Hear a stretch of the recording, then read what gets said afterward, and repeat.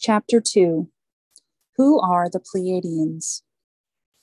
The earliest known depiction of the Pleiades is likely a northern German Bronze Age artifact known as the Nebra sky disk, dated to approximately 1600 BC. Today, the Pleiades are officially considered part of the constellation of Taurus the Bull. Most people view the Pleiades as located on the shoulder of the bull, and some on the neck, others on the back. The Romans, namely Hyginus, placed them on the hindquarter, while Finlay, Columella, Vitruvius, and Nicander placed them on the tail of the bull. Pliny is also reported to have made them out as a separate constellation.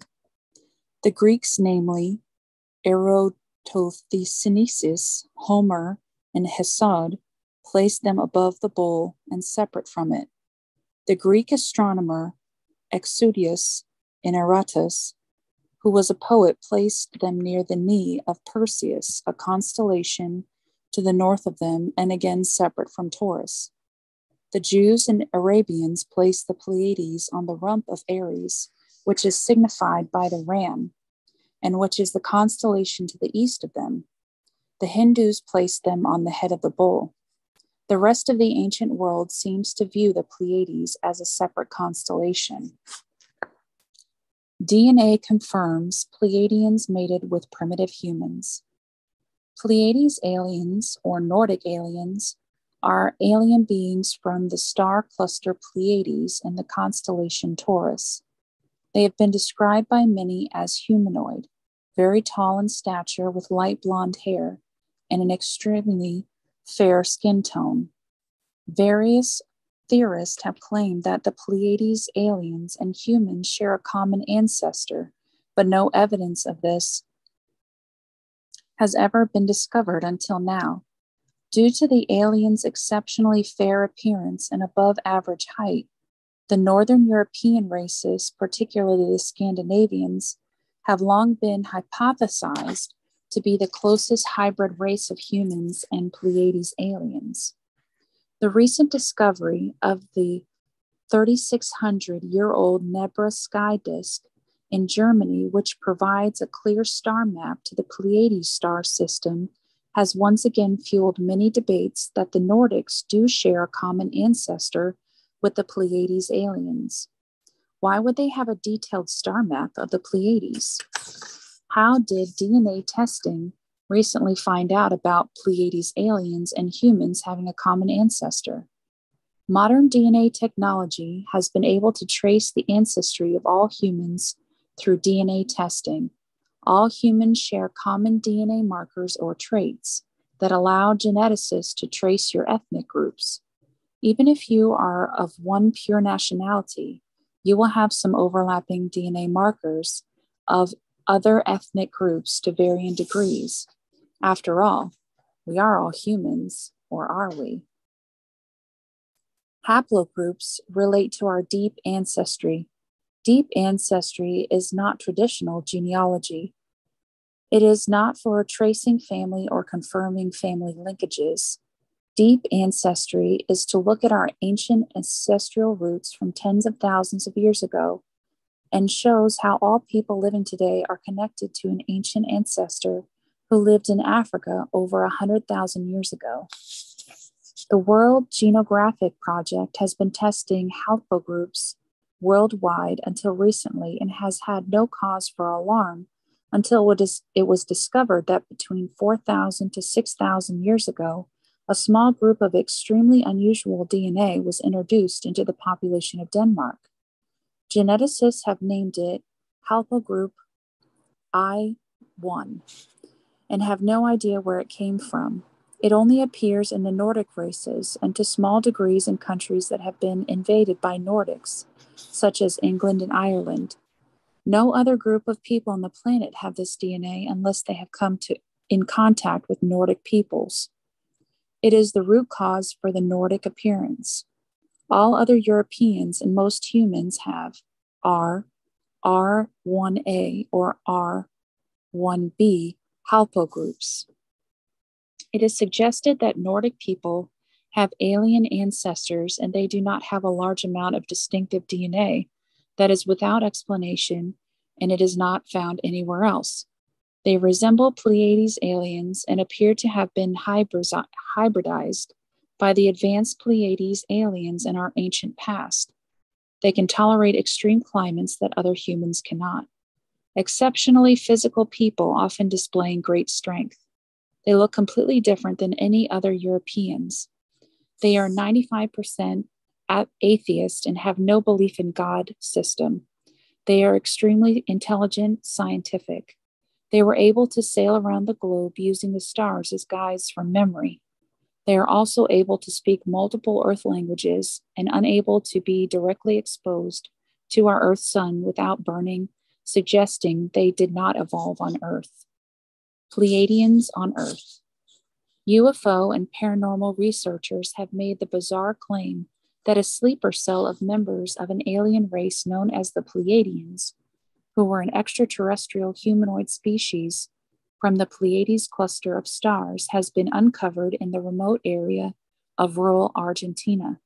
According to the reports making the rounds in the UFO and paranormal research, an isolated community of purebred Pleiadians have been uncovered in the rural area of northwestern Argentina, about 70 miles from the provincial seat of Salta, precisely between Cachi and the rural La Poma.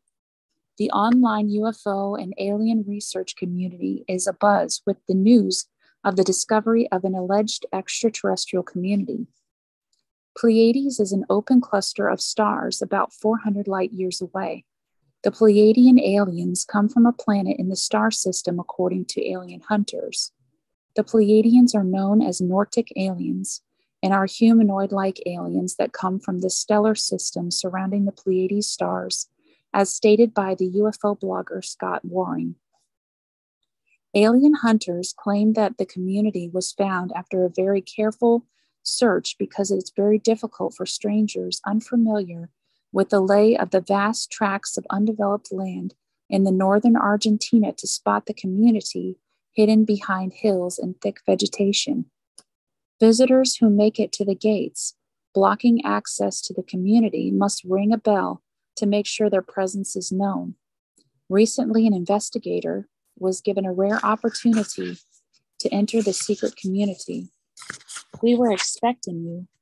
Our brothers of light told us you would be coming," a leader of the community reportedly told the investigator. Members of the community allegedly confessed to investigators that they were extraterrestrial beings from a distant star. They claimed that they were living on Earth as heralds of the end of an evolutionary cycle, a statement that could be interpreted from the perspective of Earthlings as a threat of impending invasion and takeover.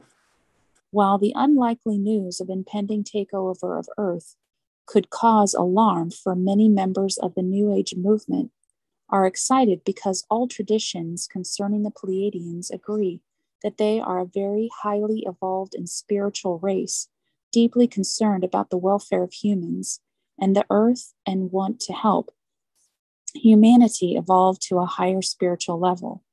Thus, a takeover of Earth might not be a thing to fear with the world in conflict. Threat of nuclear annihilation and global warming. Some alien hunters and contactees believe that the Pleiadian stage is the next stage of human evolution. According to local paranormal investigators, only 2 Pleiadian communities have been identified in Salta, but it is believed that there may be more than 30 hidden communities in Argentina and the rest of the world. A community that claims to be descended from Pleiadian settlers from distant stars has also been uncovered in the Salta province. According to the lore of paranormal alien research, the Pleiadians are an extraterrestrial race from the planet Era, one of the 7 stars visible to the naked eye in the Pleiades star system, a beautiful and dazzling open star cluster about 400 light years away in the constellation Taurus. On the galactic scale of interstellar distances, Pleiades is one of the nearest star clusters to our sun. Although only 7 stars in the cluster are visible to the naked eye, there are hundreds of stars in the system. According to ET experts, Nordic aliens or Pleiadians are very similar to humans in appearance, and it is often very difficult for the untrained eye to tell the difference. Thus, they are able to live among humans undetected. A way to hunt for and identify a Nordic alien or Pleiadian, according to alien hunters, is to look out for exceptionally good-looking individuals with exaggerated Scandinavian or Nordic features, such as fair hair, skin, and blue eyes. Native Americans, such as the Cherokee, have legends that their ancestors came from Pleiades long ago. And while it is not thought that the modern-day Cherokee and other Native Americans are pure Pleiadians, alien hunters believe that they have Pleiadian genes. Some alien hunters also claim that the Scandinavian populations of Northern Europe may have genetic links to fair-skinned Pleiadians, and that the recently discovered haplogroup I1, unique to Finland and Scandinavian populations, was probably derived from Pleiadian ancestors. An apparent contradiction that arises from the claim that the Pleiadians are very spiritually advanced is that their native Pleiades star system is very young, only about 150 million years old, according to astronomers. According to scientists, if life has started evolving anywhere in the Pleiades star system, it could not have evolved beyond an equal equivalent to bacteria on Earth. But alien hunters explain away this apparent contradiction by claiming that the ancestors of the Pleiadians are another race called the Lyrans, who were forced out of the ancestral planet Lyra in a different galaxy during savage wars with neighboring alien races millions of years ago. The Lyrans arrived in our galaxy on advanced intergalactic spaceships or beamship, similar to those used by the gray aliens. They settled in the Pleiades millions of years ago and discovered Earth more than 200,000 years ago, alien contactees claim. Alien hunters and contactees claim that after they discovered the Earth, the Pleiadians engaged in controlled and limited interbreeding with primitive humans. This explains why some human races, such as Native Americans and Nordic humans, are believed to have Pleiadian blood. Surprising DNA found in southern Europe. Since the beginning of human migration, the Iberian Peninsula, home of modern-day Spain and Portugal, has been a place where the cultures of Africa, Europe, and the Mediterranean have mingled. In a new paper in the journal Science, a group of 111 population geneticists and archaeologists charted 8,000 years of genetics in the region. They paint a picture that shows plenty of genetic complexity, but that also hints a single mysterious migration about 4,500 years ago that completely shook up the ancient Iberians' DNA. The team searched DNA evidence for clues to how and when the various populations became a part of the Iberian Peninsula's gene pool. They sequenced the genomes of 271 ancient Iberians, and they then combined that information with previously published data about 132 other ancient peninsula dwellers. The men from the steppes. Beginning in the Bronze Age, the genetic makeup of the area changed dramatically. Starting in about 2500 BC, genes associated with people from the steppes near the Black and Caspian Seas in what is now Russia can be detected in the Iberian gene pool, and from about 2500 BC, much of the population's DNA was replaced with that of the steppe people.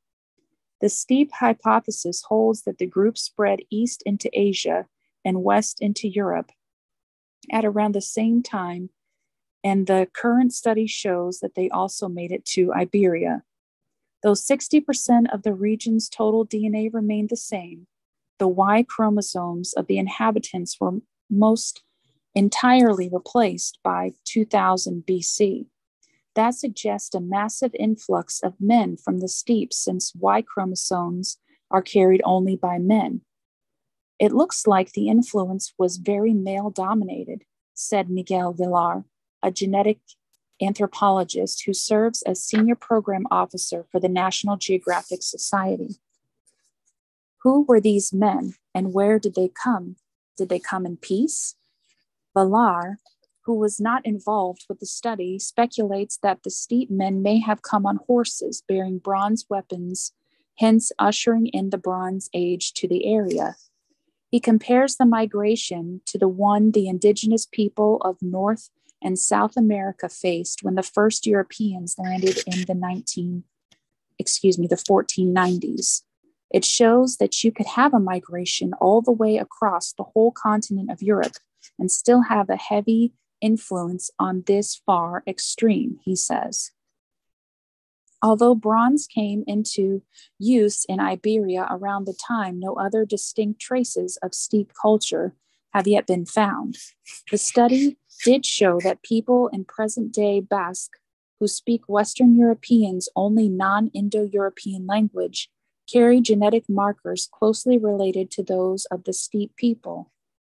Unlike modern Spaniards, modern-day Basques don't show the same amount of genetic mixing that happened on the peninsula over the centuries. The team also found a single individual with North African DNA from a site in the middle of Iberia. His bones date about 2500 BC. At the beginning, I thought it was a mistake, said Ingo Oladel, a population geneticist who led the study. When he replicated his work, it checked out. The presence of the lone African suggests early sporadic interchange between Iberia and North Africa, making sense of archaeological discoveries of African ivory at Copper Age Iberian digs. But the team thinks that North African ancestry only became widespread in Iberia in about the last 2,000 years. This is because the Anunnaki populated Europe in the ancient past, known in the Greek myths as the Atlanteans. They were forced out of Europe by the Athenians or modern day Europeans.